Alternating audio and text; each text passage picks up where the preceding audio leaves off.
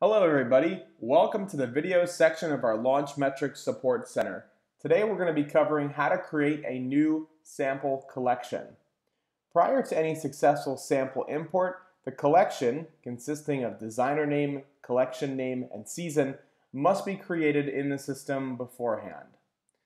Hopefully at this point you might have already learned and watched our previous support videos on how to log into your Launchmetrics site as well as navigate to samples. If not, please refer to those videos. To create the collection, I'm going to hover over my Samples tab and I'm going to click on Collection Editor. In the Collection Editor, this is where I'm going to have the ability to search and view previous collections that have already been created within the system. If a collection that you're looking to create has already been created in the system, there's no need to create that collection once again. By clicking on Create Collection, this is how I'll start the process. I'm faced with a series of red asterisks, which means that these fields are required. Designer, collection, and season are required when creating a new collection. When I'm filling out my designer field, if I start to type in a designer name that does not exist, no results found, I know that I need to go ahead and create that designer. So to do that, I can do it directly from this window and by clicking on the plus icon.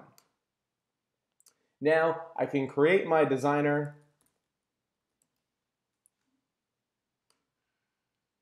The collection name, because you're creating a new collection, you'll probably see that it will also say no results found, but that's okay because I'm creating my collection for the first time. If you are creating a new collection that's been used before, such as a RTW, ready to wear, once you start to type that in, you might see that populate. So feel free to just go ahead and click on that if you see that within your Launchmetrics system.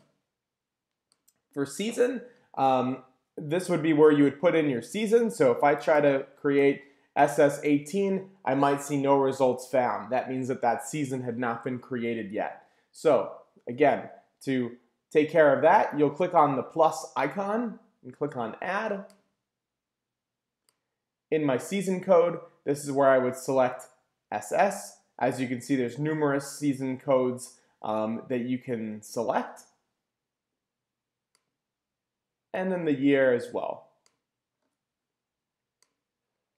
So now I've fulfilled everything that is in red and required to create a new collection. I filled out my designer, collection, and season.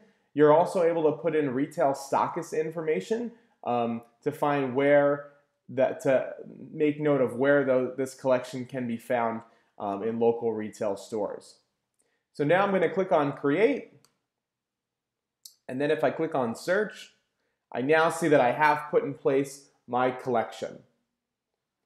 Please stick around and look for our future support videos on how to create samples using Excel, as well as creating samples in bulk and one by one. Thanks for watching this video on creating new collections.